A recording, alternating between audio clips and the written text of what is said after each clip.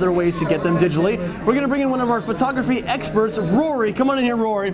All right, now, you've seen this handsome gentleman all around the ship taking some photos. Come on here, don't be shy. He's usually behind the camera, not in front of it. So, with the new technology, there are other ways to get your photos. How are those other ways that guests can take those photos home? We provide a digital photo package, a number of different ones from unlimited down to a smaller scale. Okay. So you can take them home, right on a nice CD, nice and compact. CD, DVD, all right. I've heard of that space age technology. Yeah. CD. Yeah. Compact disc. It's like they take a disc and they make it even more. It's like an old laser disc. We shrunk it down.